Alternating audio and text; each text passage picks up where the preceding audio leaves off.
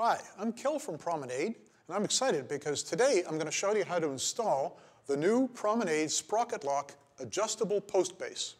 Promenade Sprocket Lock post base is available in a number of colors to match our Promenade Schedule 40 aluminum pipe. So you can use a silver, black, or architectural bronze base with the corresponding pipe to make a vertical post on almost any surface.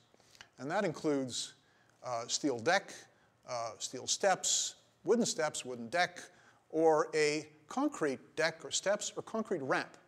And those surfaces can be horizontal, like a steps or deck, or they can be angled, like a ramp, because the adjustable post base allows you to install the vertical post in a vertical orientation, even if the base itself is at an angle.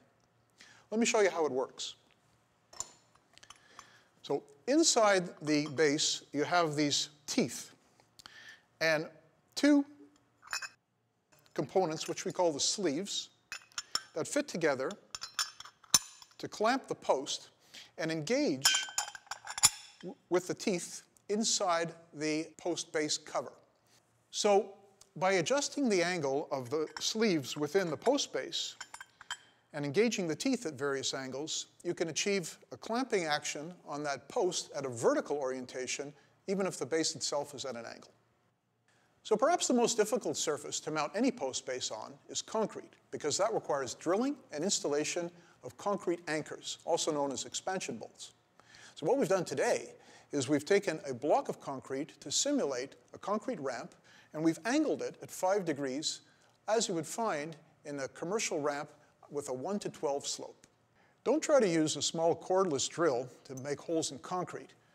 Get yourself the biggest, strongest hammer drill you can find, and purchase the best quality masonry bit you can afford. This one's 3/8 inch in diameter to match the 3/8 diameter of the anchor bolts we're about to install.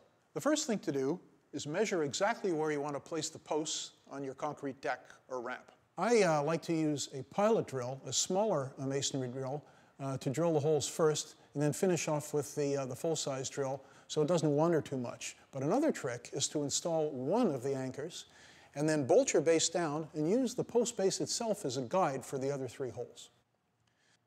The second thing to keep in mind is that you want to have the base oriented so that you can adjust the angle to match the angle of the ramp. And that means that these small weep holes that are used to evacuate water, if any should go into the base, are also an indicator of how to orient the base. So the holes have to be positioned so that they go in the direction of the ramp.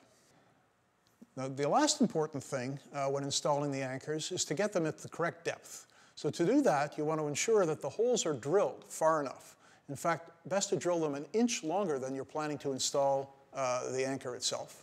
And to vacuum out the hole very well so that there's no dust or debris that's going to prevent the anchor bolt from going into its full depth. And by full depth, we want to install it so just enough of the threading sticks up out of the hole to allow you to attach the base and grab the nut on the top of the threading, but not so much that it will protrude through the top of the post base and prevent installing the little caps afterwards. Here's a way to ensure that the anchors go in at the correct depth. We'll take one of the washers and nuts that are supplied with the anchor and screw it on so that 3/8 of an inch of the threading is protruding above the nut. We'll place it in the anchor hole, take our hammer, and tap it all the way down until it is fully seated.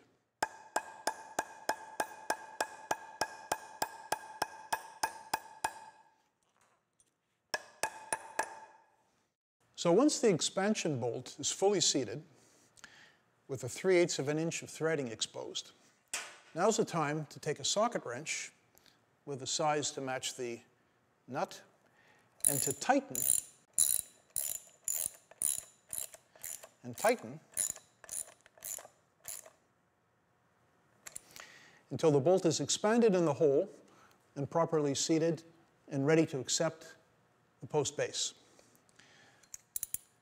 I'm going to remove this nut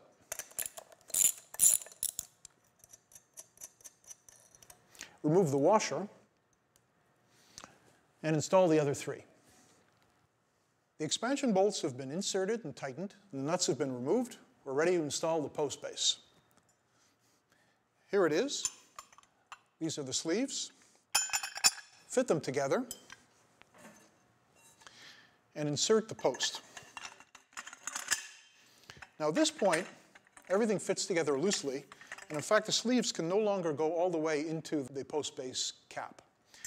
But that's okay, because we're going to fit the whole thing loosely on the four nuts, and we're going to make sure to align the little hole at the bottom of the post base with the direction of the ramp.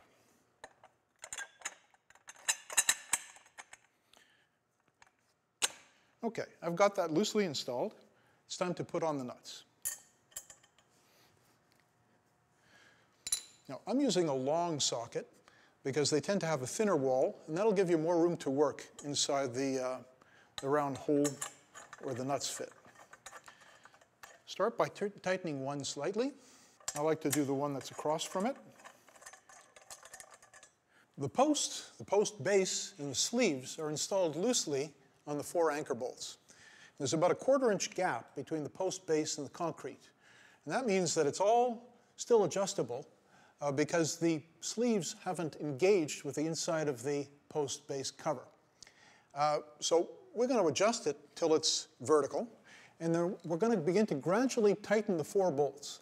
And that's going to lock the sleeves inside the cover at the correct angle. It's also going to grip the post tightly in a kind of a compression fitting.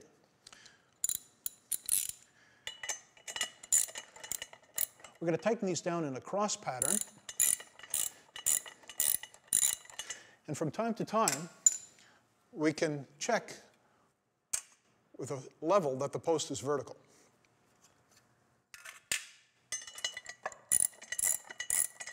If you happen to tighten it down and it's not at the angle you want, don't worry. You can readjust the angle by loosening the nuts all the way, by lifting up the assembly, and by placing a nut or something else rigid underneath to keep the base propped up while you tap down on the top of the post with a piece of wood or a rubber hammer. This will release the inner sleeves from the cap and allow you to readjust the angle. If you've got it installed and the angle is off by less than a degree, you can do a fine adjustment using shims that are supplied with the post base assembly. Just place the shims under one side or the other to do that micro adjustment. All four bolts have been tightened securely. The sleeves are grabbing the post. Everything feels solid. And the post is perfectly vertical.